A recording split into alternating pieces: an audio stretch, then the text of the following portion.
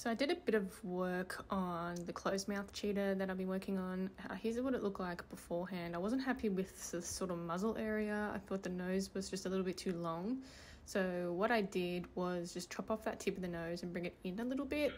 So I think it turned out a little bit better. I haven't quite finished, or I'm not quite 100% settled on the way it's looking.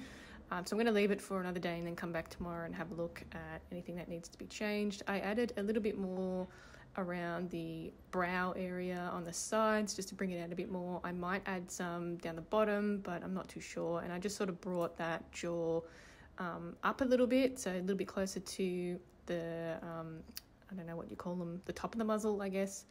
And I did a little bit of work in the corner of the brow as well, just to blend it in a bit better.